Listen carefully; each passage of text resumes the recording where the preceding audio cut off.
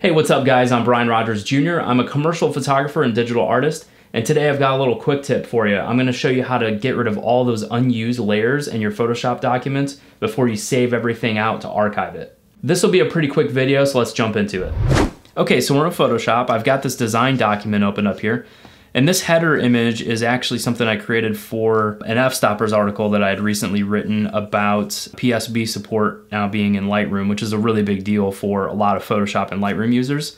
If you're interested in checking that out, I will link to that below.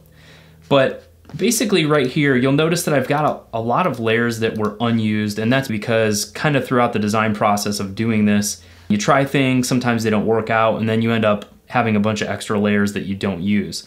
So what you can do before you save this file out and archive it, put it on a hard drive, back it up, all that stuff, what you can do is get rid of all of these unused files. This one's actually pretty small, so it would be pretty easy just to see which ones are unused here, and you can just delete them one by one.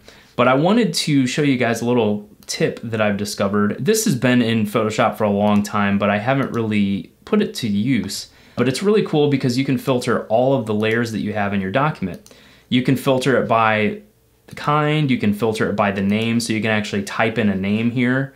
You can filter it by effect, so you can go through and choose an effect that you might have applied as a layer style. You can choose the blend mode, so if you have a specific blend mode applied to any images, you can actually select all of those. But the one that we're going to use here is we're going to use attribute. Now, there's a little toggle switch here. I can turn that on and off to reveal all my layers or just the layers that are visible. If we click on this little guy here, we can actually choose different types of attributes. So if you have locked layers, you can choose locked layers. If you have any empty layers in your Photoshop document, this would actually reveal all of the empty layers. They have nothing in it.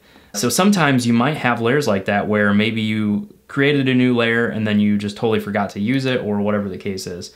What we're gonna choose today though is not visible.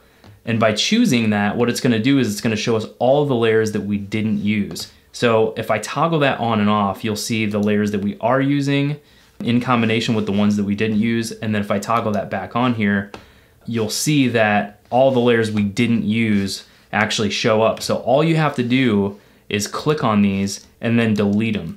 So if you just shift select these, you can just hit the delete key and it will get rid of all those unused layers. And so when we toggle this back, you'll notice that now we have a nice clean Photoshop document that we can actually save out and archive. All right guys, so there you have it. There's a quick and easy way to filter all those unused layers that you've had in your Photoshop document, so that way you have a cleaner file and you can save that out and archive it. Until next time, I'll see you guys in the next one.